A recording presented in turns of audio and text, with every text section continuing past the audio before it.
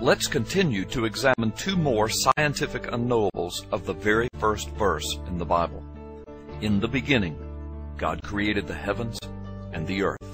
Just a second. In the very first verse of the Bible, we find a remarkable piece of evidence of supernatural authorship. I'll be there in a minute. Don't stop without me. In the beginning, time, God created the heavens, space, and the earth, matter. The Bible speaks of the creation of time, space, and matter in the very first verse. Oh, it's okay. It's only P.P. Simmons waffling on about time, space, and matter, so I didn't miss anything. What he's saying is that the Bible mentions time, space, and matter in the first verse, so this must be, in his own words, remarkable evidence of supernatural authorship. Because we now know that the universe is made of time, space, and matter. And how could Bronze Age people possibly have known about these three things? My question is the opening verse in the Bible unique?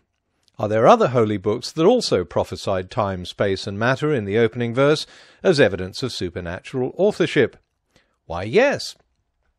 In Cinderella, for example, a story about magic and fairies, it says the wife of a rich man felt her end was drawing near. That's time. She called her daughter to her bedside. Both the daughter and the bed are made of matter.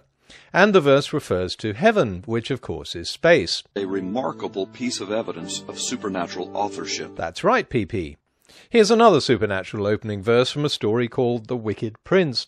Look, time, space, and matter. A remarkable piece of evidence. Yes, Hans Christian Andersen is clearly a god, and these stories prove the supernatural. Or maybe P.P. Simmons just doesn't get out much and doesn't read much outside the Bible. But at least he can watch this video and see yet another example of supernatural authorship. Because in the very first verse we have time... Just a second. Space... I'll be there in a minute. And matter. Unfortunately, P.P. Simmons won't make the final ballot for this year's Golden Crocoduck because I have to void the nomination. His belief that the Bible, or if you like fairy stories like Cinderella or The Wicked Prince, are evidence of supernatural authorship is purely that, a belief. And of course it's impossible to disprove that Hans Christian Andersen is a god. Belief doesn't qualify because the Golden Crocoduck is about the misrepresentation of facts. However, the next nominated video by YouTuber BT3701 does qualify.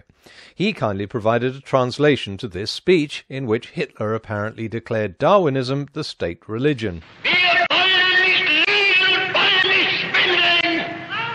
Hold on a second. Sorry to be a Nazi Party pooper, but I think your grasp of German might not be up to the job of translating the Führer. Let's just run that again.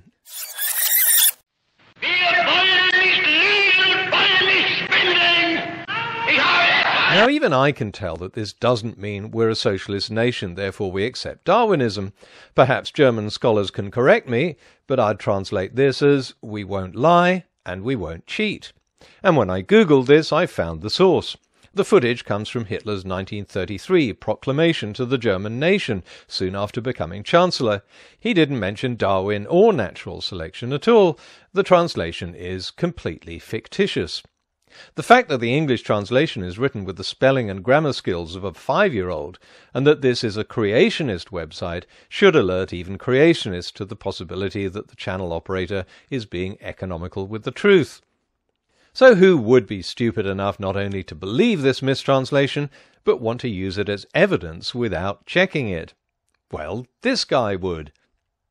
This is perfect for my Hitler video, said a fan on BT3701's video forum.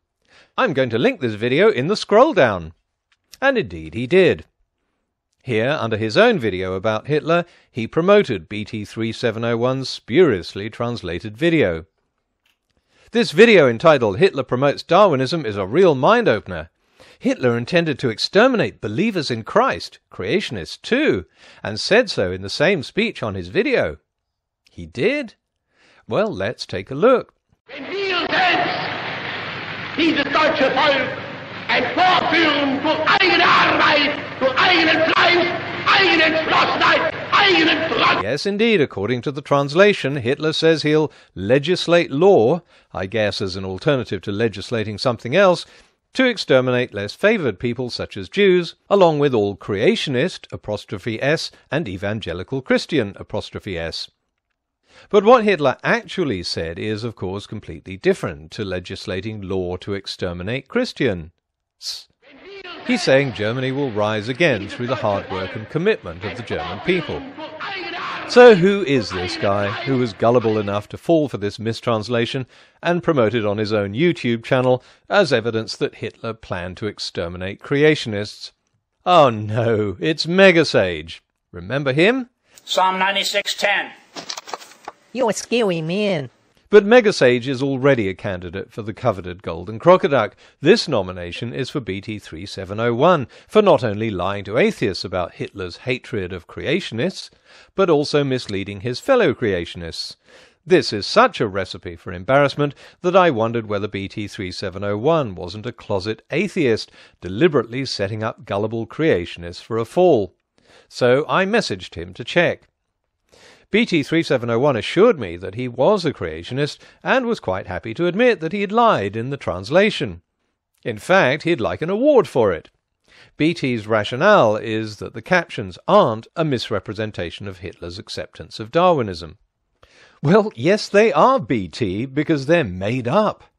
Hitler accepted Darwin's theory of natural selection, he just didn't understand it. He thought it meant survival of the strongest and was all about the strong crushing the weak. In fact, human evolution was propelled by our ability to cooperate and our reliance on intelligence rather than brute strength.